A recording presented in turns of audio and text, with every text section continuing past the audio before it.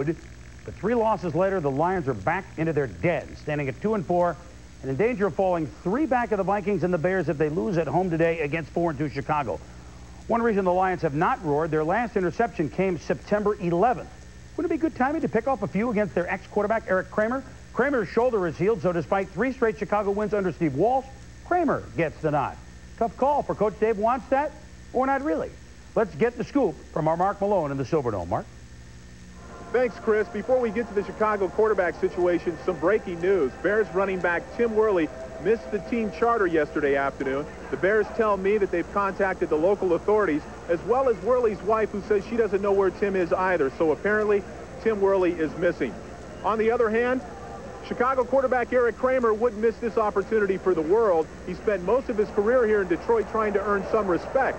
A win today, to a certain degree, would vindicate Kramer, but it won't be made any easier by his former teammates and one close friend, Detroit linebacker Chris Spielman. He's just another empty face in the opposing team's jersey, and our job is to eliminate that opposition. And whether it be Eric or whether it be your best friend in the world or your brother or sister, father, whoever, at that point in time, nothing matters but winning, and that's the way you got to approach it. Kramer's return to the lineup has been the focus of some criticism in Chicago. Before suffering a shoulder injury, Kramer was 1-2 as a starter. Backup Steve Walsh has led the team to 3 straight victories. However, how much credit Walsh should get for those wins is still up for debate.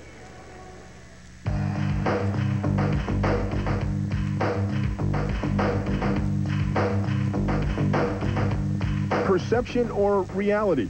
The perception is that Steve Walsh was the catalyst that helped awaken the slumbering Bears. The reality? Walsh threw only 2 touchdowns and is averaging less than 200 yards passing in the 3 wins. What is the real difference? One theory is mental. The biggest factor really has been just the attitude of the players, I think. Well, after the loss to Minnesota, and that was the second week of really getting blown out, you know, Dave challenged us, got in our face, so to speak. Whenever you have a group of guys that are as young as we are, collectively, I think you need a coach that's going to be vocal. Either you were going to come along for the ride with that same level or fall by the wayside. And I think everybody got the message that we need to pick up that part of our game. While Wannstedt's Mike Ditka-like meeting room tirade left its mark, some feel the turnaround was physical. Well, I think the biggest thing, we've been able to run the ball much better the last 3 weeks, and that has really helped. That's taken a lot of pressure off the quarterback, and we haven't turned the ball over. Only 2 turnovers, to be exact, a small portion of the Bears' league-low 5 giveaways, and 115 yards rushing per game, more than twice the total for weeks 1, 2, and 3. I don't feel like it's our job necessarily to go out and just rack it up every week. We have to play consistent. We've sold to our quarterbacks from the very beginning that they're one of 11 guys on the offensive side of the ball. It's kind of hard to compare, you know, what Eric did and what I've done. You know, we've had a little bit more opportunities because the defense has played better and got us the ball a little bit more often. Specifically 8 takeaways in Walsh's 3 games and only 2 in Kramer's 3 starts. Perception or reality? Statistically, Kramer played much better than his 1-2 record. He still leads the NFC in quarterback efficiency. If Steve Walsh plays or Eric Kramer, is it going to be that much of a difference as to whether or not you win or lose? I really don't think so. Nobody's happier for Steve than I am. Our players got confidence in Steve. But in the same token, I haven't fudged one bit on what I believe and what I know Eric Kramer can do. I'm not going to go out and say, I got to win this game to save my job, or I've got to win this game for us. I got to go out and play like I've been playing. The team's playing better now, so that's going to help. To further complicate matters for Kramer and the Bears, Chicago will be thin at running back. Rookie fullback Raymond Harris will make his first start since Merrill Hodge has retired. And remember, Chris, if something were to happen to Spencer Tillman, Tim Worley will not be available. All right, Mark, good job as always. We'll check back with you at the Silverdome in a moment. Quickly, Phil, Kramer over Walsh, good move or bad move by Wannstedt? Well, I think it's a bad move, Chris, and I think one of the reasons they're making this move is this coaching staff and organization made a commitment to Eric Kramer during the offseason for 3 years and $8 million. Steve Walsh, of course, we all know, has led this team to 3 straight victories, but the one thing I've noticed since he's been in there, the team has found rhythm, and especially that offense, and that is something hard to do in the NFL, is get rhythm. Today, by starting Eric Kramer, Joe, they take a chance of upsetting that rhythm. I don't agree with you, Phil. I really don't agree with you. I got to be honest with you. Listen, I think Dave Wannstedt has cut off a controversy long before it ever could get started. He's made a position Eric Kramer is his quarterback. It's not a monetary decision. Eric Kramer, Steve Walsh, they're basically interchangeable. Physically about the same skills, mentally about the same skills. I respect what Dave Wannstedt has done. And, you know, it's interesting. I am a firm believer that quarterbacks do not lose their job, Phil, if they get hurt. I still believe that Steve Walsh is a great backup, did a good job, but Kramer is the guy. Joe, Wannstedt's just trying to do something that Wayne Fonz couldn't do in Detroit. That's stabilize the offense. You look at Detroit, 4 different offensive coordinators, run and shoot, semi-run and shoot, 4 quarterbacks. 2 weeks ago, shotgun offense. Today, a 2-back offense. 1 coach clearly in control. That's Dave Wannstedt. And 1 coach, Tom, I think, spinning a little bit out of control. That's Wayne Fonz. Yeah, we're talking so much about the quarterback for the Bears. I think more important is the quarterback of the Detroit Lions. These are easy numbers to understand. Coach Wannstedt has coached 22 games as a head coach, won 11, lost 11. In his 11 losses, they have 8 takeaways. In the 11 wins, he has 32 takeaways. They have to create turnovers today, and they have to do it via pressure on Scott Mitchell because Barry Sanders will not put the ball on the ground. You know, no one's mentioned here in the decision. I mean, Eric Kramer certainly knows Detroit, and maybe Wannstedt is backing on some of that knowledge as well in making his decision. Well, you got to love this one. Buccaneers at 49ers. Next week, San Francisco has a bye. Last week, Tampa Bay had a bye. Well, the similarities end there because, let's face it, one team is coming, one is going. Since 1983, the Niners have had 11 straight seasons of 10 wins or more. They're 89 above 500. The Clockwork Orange have had 11 straight seasons of 10 or more losses. They're 87 below 500. Oh, and oh yes, this one. The Bucs have lost 21 straight games to teams from California. Proof again that you can check out anytime you like, but you can never, ever leave. Game time decision for Deion Sanders, who practiced a bit yesterday for the Niners. The guess is he'll start despite his pulled groin suffered during his 93-yard interception return last week. If not, Toys in the Attic Cook starts at corner. Of course, he and former mate, Deion that is, Andre Rison, are $7,500 poor as a result of fines doled out by the league stemming from their welterweight bout held in the middle of the Georgia Dome. Don King has promised a rematch on December the 4th. Saints beat the Rams 7 straight games until Jerome Bettis ran for 212 yards last year in New Orleans. Today, the Rams return with Bettis, but without Jim Everett. Well, he's not far away, though. He's quarterbacking the Saints. Rams defensive back Todd Light, quite vocal about Everett's struggles with the L.A. last season. Should have an interesting reunion. By the way, Sean Gilbert out again for the Rams. Coming up, Buddy and the Cards are still talking the talk, despite their 35-point drubbing by the Cowboys. And what happened to Scott Mitchell and the Lions since they beat the Cowboys? We'll go back and check in with Mark in Detroit later. The trauma of post-concussion syndrome. Former Jet Altoon remembers. Suicide crossed my mind, and I've never really said it publicly, but, you know, I've talked to my wife. I'm like, you know, there were times where I felt like, you know, it's just, what, you know, I just want to get away from it.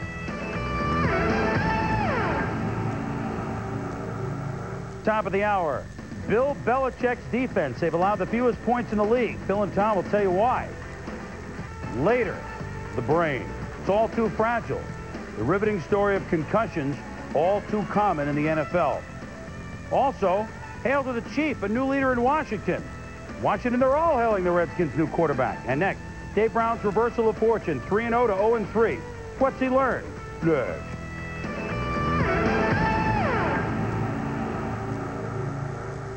Fame comes quickly. It's kind of like out with the old and in with the new. Yeah, I do know. But so does criticism.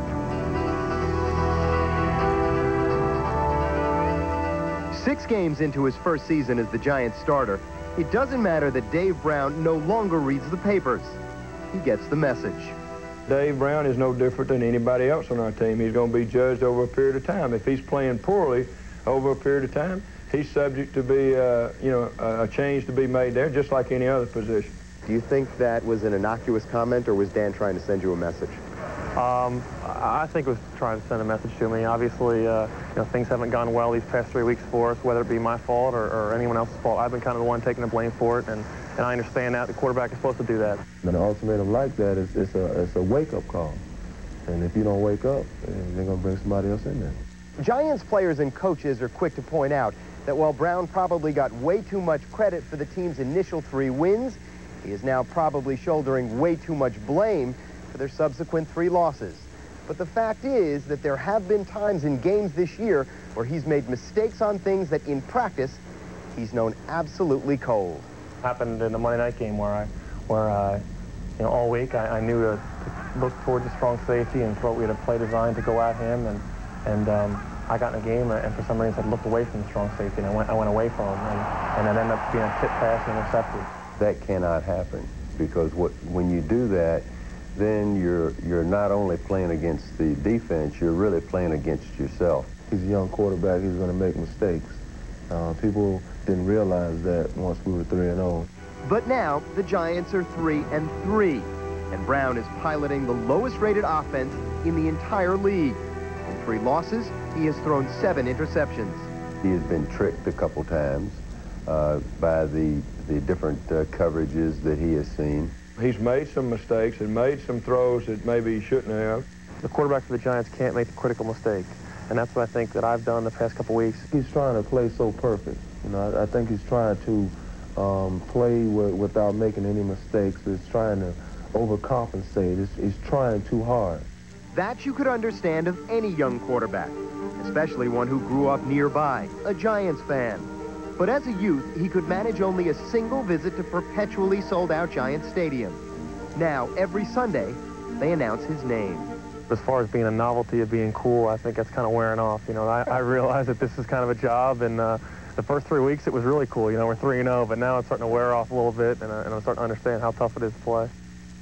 Tough it is to play, certainly in New York. Good job, Jimmy. Phil, you're a whiz, as we all know. Yeah. Does Dave Brown look different now that he's lost 3 in a row than when he won 3 in a row? Mechanics different? What's going on? No, I think the big problem, Chris, he doesn't look any different, is the decisions he's making on the field. The coaches are designing plays that are there to be thrown for long touchdowns or for big passing plays to help this offense, and Dave is not taking advantage of those. And I'll show you, for instance, 2 weeks ago against Minnesota, something happened. Here you see a formation, and the play that is called is ace right trip, quick 71, half back out, wing 6. Oh, timeout. I knew you'd like that, Joe. See, I can remember these things, Joe. You can't. But here's the play, and Dave, what he's supposed to do, the 2 inside receivers you see, the closest one to him at the top of the screen is Thomas Lewis, is going to hook up in the end zone.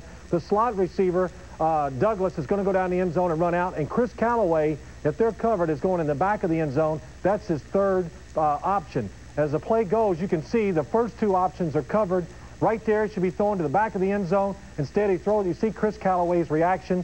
Dave doesn't look at him, throws the ball away. That's why there's a little quarterback controversy down in New York, Chris. Does he get a hook today, or if he plays poorly, or does he play the whole game? I think the big thing is that if he makes these kind of mistakes this week where there's people open for touchdowns, he doesn't hit them, he could get the hook. And the thing that worries me, too, if it does rain down there today, Joe, Dave does have a little problem throwing wet footballs, and that could be trouble for him there, too. Well, you've told me he's got a little problem throwing wet footballs. He's got a little problem throwing in the wind. I think Dave Brown's got himself a little problem. But Dan Reeves has got a much bigger problem. He's got an inexperienced quarterback starting. He's got an inexperienced quarterback as a backup.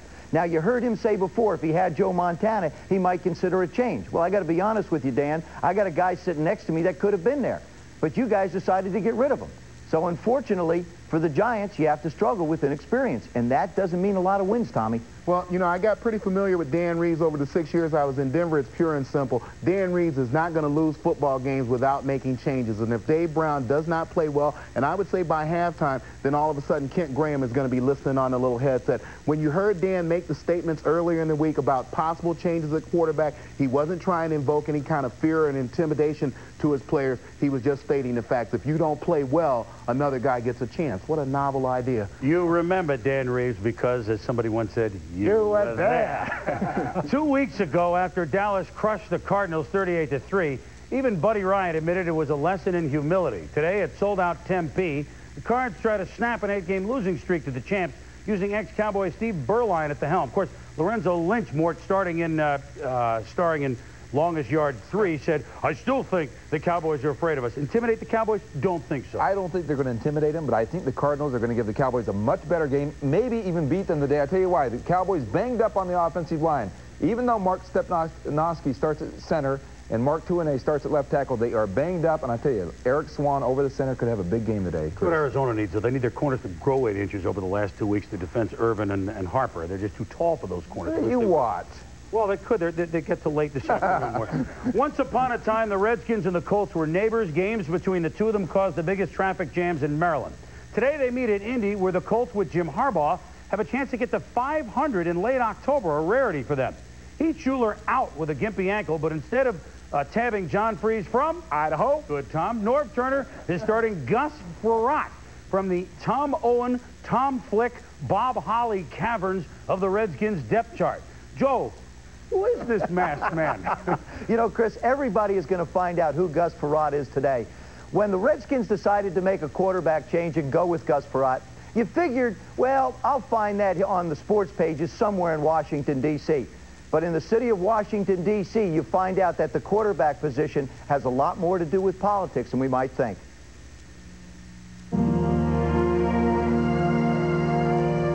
Prime Time continues. Now from Washington, Sam Donaldson. Tonight on Primetime Live, an interview with Rosario Ames, a story about what's going on in Haiti, a look at why school buses are dangerous, and finally, and most importantly, a report on Gus Frerotte. Who is he? Hey. So you guys never thought I'd be here, huh? Did you? Did you think you were going to be a bigger ball? Oh, the politics of pigskin. There's politics everywhere. Gus Frerotte, the 7th-round pick from Tulsa, arguably outplayed Heath Schuler and John Freeze in preseason. But come week 1, he's third on the depth chart. Why? Here's 19 million possible reasons. And here's 900,000 more. Would it be fair to say that politics and economics enter into decisions at times? It might be fair to say that. No, I don't think so. It's the real world, and that happens every day. So, I mean, I think everybody knew that's what happened. With a victory for the people of Washington. In this election year, voters are tired of the old, unsure about the new. They demand real change. I like Gus. I like Gus. And his name is Gus. And that's another thing. I think that's a big part of this. Gus. Who was the last Gus? Last Gus I knew was Gus Lesnovich, was a middleweight boxer. You know any Gus? Many people in this area especially consider this question to be of national importance. What is the administration's feelings on Gus Frerotte? Give me a hint. We here at the Commerce Department are absolutely devoted, committed to economic growth and job creation, but the one job we're focusing on this weekend is the starting quarterback's job for the Washington Redskins. Do you think there's a direct tie-in here to foreign policy issues? None. President Clinton! President Clinton, what do you think about Gus Frerotte? What about Gus Frerotte? President Clinton, what do you think about Gus Frerotte on Sunday? How did Norv tell you were going to be the starting quarterback? He told me along with the rest of the team. We were in the team meeting, sitting in the front row, and he said, well, we're going to start another rookie this week, and it's going to be Gus. And how did you feel at that moment? I don't know, I probably needed a new pair of shorts back then. Montana, Marino, Elway, Kelly, Frerotte. How's it sound? Sounds great, gives you goosebumps. I try to portray the look that, you know, okay, I'm excited, but yet I can do this. I have confidence in myself. You put on a good exterior. Right. You don't want them to see that you're scared. Right. But you and I both know, because I've been in those shoes, you're scared to death. Yeah. Issue 1, Gus Frerotte. How successful? Put my way. I call my own plays. Not this football team, you don't. Yeah, well, then trade me then. I will trade you. I'll set your rear end right on the bench. You got it? You wouldn't really do that, though. Oh, I'd do it in a minute. Would you? In a minute, I'd do it. That's a nice dramatization, whatever you call it. But let me ask you, would you indeed talk to Troy Aikman like that? Would you have the confrontation we saw Hostetler and Shell get into? Terry, you know, I had confrontations with other players, with assistant coaches, but one thing we did at Miami and at Dallas is we avoided confrontations with the quarterback because we didn't want his mind reeling, thinking about that, you know, rather than being calm and collected and executing the game plan. And so at all costs, we would pull back on that. And I don't think it would ever happen anyway. For one thing, you know, the play caller was up in the press box. And what I always had our quarterbacks do is come over on the sideline, get on the telephone, talk to Norv Turner, talk about the plays, work it out. And so really, we avoided any confrontation. You know, see, I called more on plays, but when I did have a confrontation and felt strongly about it, the players behind Chuck would actually get a lift out of me fighting and arguing with him because it showed that I was confident, that I was in control of what was going on, and I was saying things to him that they knew they couldn't say. But I often wondered that what effect does these sidelines, these outbreaks, what does it have on the other team? What happened to the other players? It has a negative effect on those other players because, hey, some of them may not be as smart as the quarterback or the head coach. Actually, we played 2 seasons. We won 3-0. Going out there and doing their duty and going out there and executing offense and defense. I'm out of here. You are I'm out of here. Get out of here. Take it away, JB. Boy, I would love to have seen you two work together on the football field. All right, folks, when we come back, we'll share our weekly preview of some of today's other games. Back in a bit.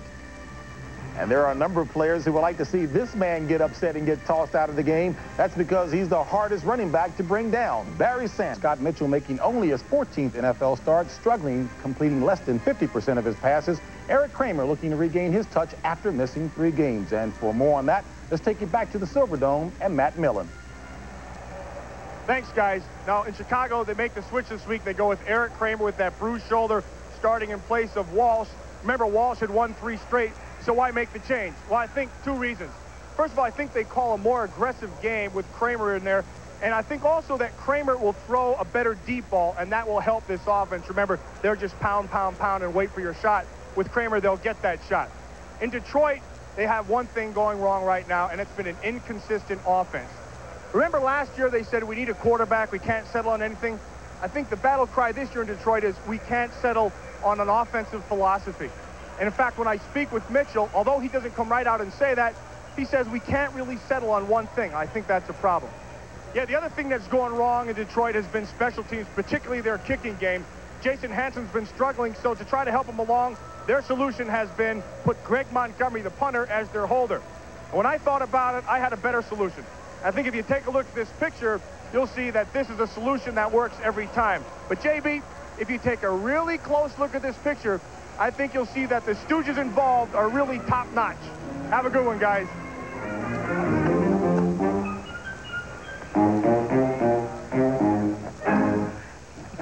Boy, Matt is still busting on us. But speaking busting on folks, they're doing that in Detroit with Wayne Fontes as a target. What's going on up there, Howie? Well, I'll tell you, Ford being the owner there, he's one of the more benevolent owners there. And, there's been some speculation that maybe his job is in jeopardy. But I tell you, with Ford as the owner, it won't be until the end of the year if he does not produce. A number of things have gone wrong in Detroit. Number one, Eric Kramer and Scott Mitchell, 2 of the more controversial quarterback signings to this point in the season. Gave the guy a boatload of money, has not performed well. They're going back to a 2-back set the first time since they played Dallas and beat them in overtime. They're not happy with their defensive line not getting any rush. They bench Pat Swilling. They're making a lot of changes there. It looks like it's a desperate situation. Not pretty at all. All right, it is now time to check out what else is happening around the NFL. Check it out! The Chiefs gallop home to host the Seahawks after Monday night's mile-high thriller. KC's +7 turnover ratio ties them for tops in the AFC, and they've beaten Seattle 6 straight. But they'll have Chris Warren to deal with. He's got 6 touchdowns and is the AFC's 5th leading rusher. The Bengals meow into Cleveland's dog pound, still looking for their first win. The last time the Browns started 6-1, the other JB was in their backfield. Last week, Cincy's Alfred Williams stung the Steelers for 4 sacks, but sacks won't come easy today as the Browns are tied for the fewest sacks allowed in the NFL. When Pittsburgh steals into New York today, Bam Morris replaces the injured Barry Foster. The shrinking Giants are winless for the last month. 4 TDs with just 2 picks resulted in 3 straight wins for Dave Brown and the Giants. But 7 interceptions and only 2 touchdowns led to 3 straight losses. Don't count Dan Reeves out yet. His teams are 5-2 after losing 3 straight. All right, folks, and as game time approaches, we'll return with some final thoughts to help you enjoy today's action. Jim Everett not the only ex-Ram enjoying a second life. Henry Ellert is as well with the struggling Redskins. He leads the NFC. That's what you call NFC football.